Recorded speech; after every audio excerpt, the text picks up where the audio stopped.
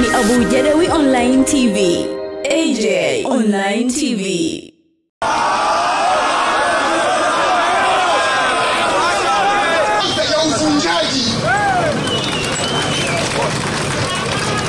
Kwa sababu mwenye mali umempigia simu akawaambia mimi niko safari, kwa kuwa kuna tatizo hilo naombeni mimi kesho mchana nitakuwa nimefika hapo.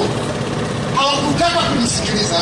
Mwisho wa siku walichokiamua kukifanya ni lile ambao walishalizoea wafanyabiashara wa Tabora na shamba la bibi, kila mmoja akifanya hapo.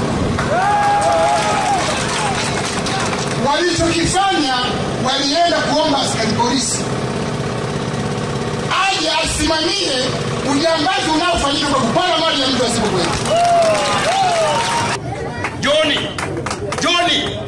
Johnny ni jambazi. Mkuu wa mkoa, kwa nini?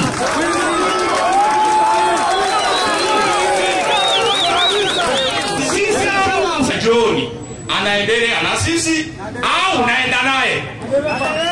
Naomba kurudia. Majina naitwa Hamza Yusufu Rugurika, ni mfanyabiashara soko kuu.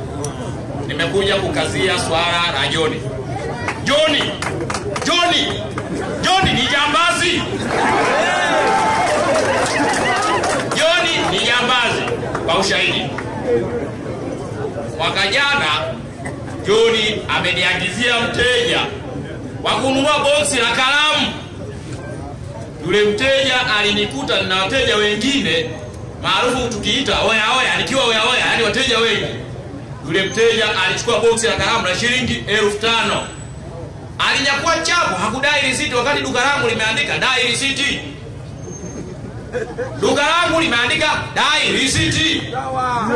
Na mimi siko tayari kumnyima mteja risiti aliyedai risiti. Mteja wangu alipoondoka dakika 2 wako na Johnny. Dakika 2 wako na Johnny. Johnny ananiambia, bwana Hamza, unatuhumiwa kwa kutoa risiti kwa bidhaa hii ya kalamu. Nikamuuliza Johnny, hivi mzigo huu wa kalamu umeuonaje? Mbona mimi naona ni mdogo? Johnny akaniambia, bana, kosa ni hilo. Basi nikasema sawa, nimekosea. Naomba unionye kwa maneno japo nijirekebishe. Lakini hata mteja wangu alikuwa oya sana. Na alipokuta kuna vibe kwangu hapa dukani, hakuzingatia hata masharti ya ununuzi. Naomba nisaidie. Johnny akakaa kimya, akaenda nalo. Tumekaa wastani wa wiki moja, tukapata msiba Kasuru. Tukaenda. Tulipoenda Kasuru, Johnny ananipigia simu ananiambia, Hamza, unataka nikulipue swala lako? Nikamuuliza Johnny, swala gani? Hukutoa risiti ya kalamu siku fulani. Nikamwambia Johnny, nilijua limeisha, naomba nisamehe. Johnny akasema siwezi kukusamehe kwa sababu nilifanya kosa la kisheria. Haya, akamwambia Johnny, unanisaidiaje? Akaniambia, msaada wako wewe nikutoa milioni 1. Nikamwambia Johnny, angalia bidhaa niliyouza, bado hela hiyo na wewe upeleke serikalini. Chukua hela ndogo tu ili niweze kuendelea na maisha yangu. Johnny akasema, baba, mimi sijazoea kuhongwa chini ya milioni.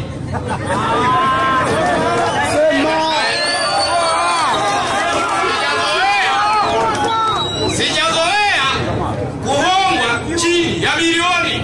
Maana yake Johnny sio jambazi, anajitekelezea wastani wa uchumi wake. Johnny mimi namuona kama ni jambazi kwangu. Kilichofanyika hapo, watu wa IT mnaweza mkathibitisha, niliongea naye mwezi wa 7 mwaka jana nikiwa Kigoma Kasuru. Baada ya kuona simu zangu ni nyingi, nilimwambia dogo, mimi pressure kuishapanuka. Huko nimekuja msibani, naendesha gari. Johnny amenikosesha raha. Chukua hela, mpelekee milioni baba Johnny, ili mimi niweze kuishi, kwa sababu nikiendesha vibaya gari tadondoka na pressure. Alitekeleza swala hilo. Kwa wanaotaka ushahidi, waingie IT, wachukue namba yangu na namba ya John, waangalie mwezi wa 7 mwaka jana tulikuwa tunaongea vitu gani na John mimi nikiwa Kasulu. Kwa sababu mimi sina biashara kwa John.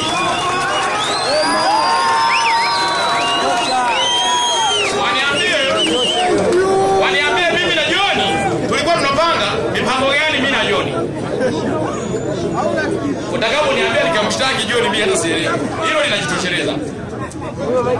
Mheshimiwa mkuu wa mkoa, kaimu, ninaomba usitoke hapa bila kuniambia John anaendelea na sisi au naenda naye. Naomba kurudia. Usiondoke hapa bila kutupa jibu la John ni nani yetu au hujaelewa tulichomwambia. Mheshimiwa mkuu wa mkoa, who is John, who is Samuel, who is dereva? Hawa ni wakubwa kuliko nchi. Hivi hawa watu ni wakubwa kuliko mkoa. Hawa watu ni wakubwa kuliko wilaya. Tunaomba watu muondoke nao tutakakumaliza kikao hapa. Mimi pia ni mhanga. Nazungumzia sehemu tatu. Sehemu ya kwanza, naitwa Ali Mohamed. Sehemu ya kwanza, huyu John alinibambika deni mimi la milioni 3. Na sababu za kunibambika deni la milioni 3 ni kukataa kutoa rushwa. Kukataa kutoa rushwa akanibambika deni la milioni 3. Mpaka leo deni la milioni 3 halina majibu. Nimeandika barua kwa meneja kwamba nimebambikwa deni la milioni 3. Nilikamatwa na mzigo wapi, lini, na huo mzigo ni wa aina gani? Mpaka leo majibu hakuna, na evidence zote ninazo. Huyu John ni nani katika wilaya hii au mkoa huu wa Tabora? Huyu Samuel alikataa kunikadiria mimi faili langu, sababu sikutaka kutoa rushwa. Hatimaye faili langu lile akalihamisha, akalipeleka kwa afisa mwingine, na message alonitumia ni nayo. Kwa Samuel ni mkubwa kuliko mkoa, kwamba faili langu litakadiriwa na afisa mwingine, akanitajia jina pale ambapo ndipo lipo, na halijakamilika toka Januari mpaka leo, na ni wao saikolojia. Mkuu wa mkoa, huu mati yote unaoona hapa umeumizwa na jambo la bwana Selemani Celestini. Okay, Celestini. Sisi tunajiuliza kwamba sawa, ule mzigo utakuwa labda na matatizo, ni kweli, hatujui ndani zaidi. Sisi tunachohoji zaidi na kuumia ni kuvunjwa store ya bwana Celestini usiku akiwa yeye hayupo. Lakini hapo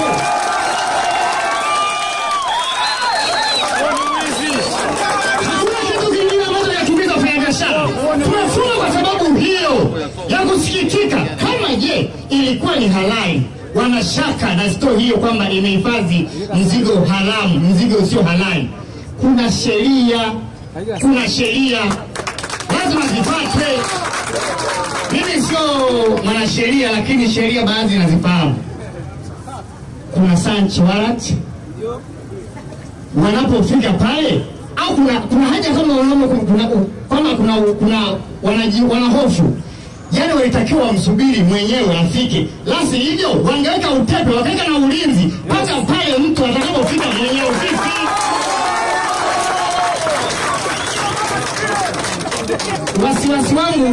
Wasiwasi wangu binafsi, nawaza kwamba je, ule mzigo waliochukua ni mzigo kiasi gani? Ni mzigo wa milioni ngapi?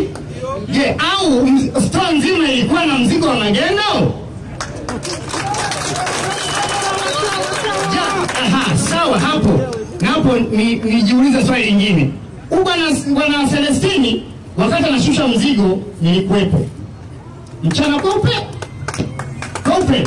Je, kwa nini wasije pale anaposhusha wakamtagi hapo wakashika kwamba huu mzigo tunashaka nao, wakasubiri usiku? Kwa nini? Mkuu wa mkoa, kwa nini?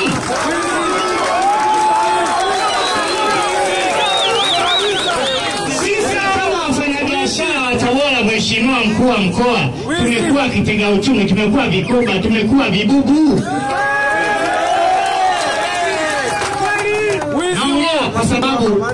Naongea kwa sababu nafahamu na nayaona.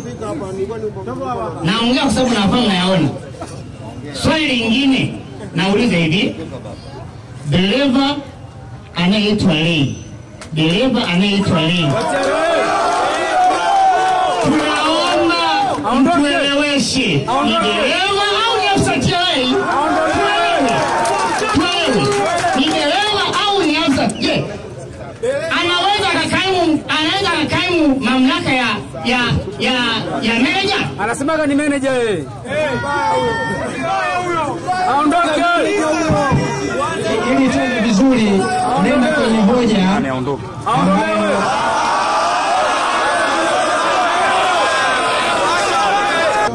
Hapa kuna majina ya watu yametajwa. Katika majina hayo kuna majina ambayo mimi nataka uchunguzi ufanyike. Lakini kuna majina mengine yamekithiri. Akili ya kawaida inanituma niseme kuanzia leo Johnny ni Johnny yule. Johnny, thank you.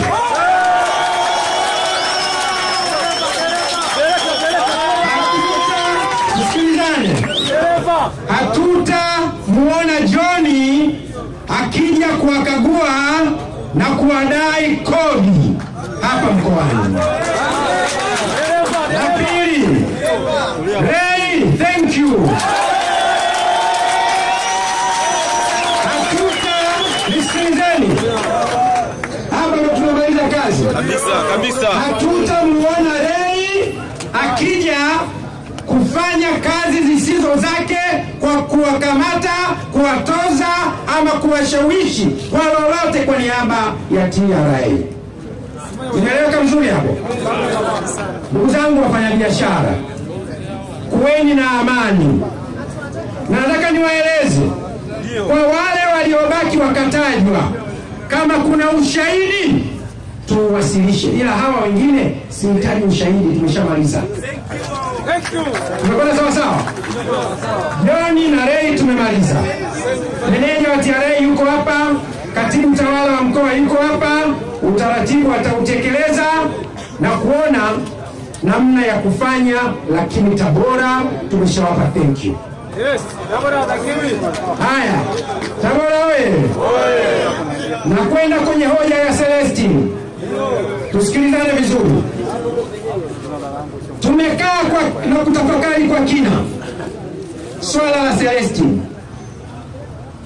Ndio maana mwanzoni pale meya alisema ikiwezekana tusilizungumze, lakini kwa sababu tunataka kulisema, nisikilizeni, nitalisema kwa hekima.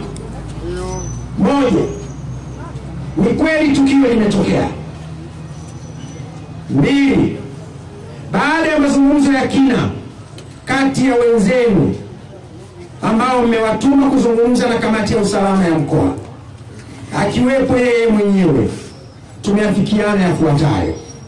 Moja, kufuli lililofungwa kwenye stori na kwenda kufunguliwa.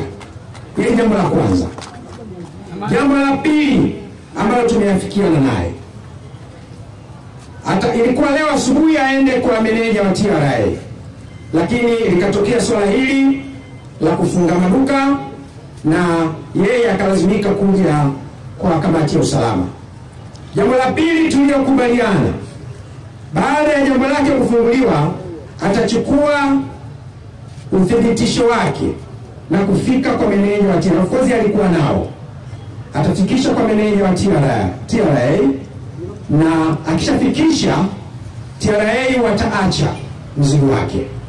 Kuna jambo moja nataka mlifahamu, mzigo huu ulioletwa hapa haukutokea hapa. Ili kuwa mtu wa kwanza kupata taarifa zote za AJ Online TV, usiache kusubscribe na kugusa alama ya kikengele iliyopo chini.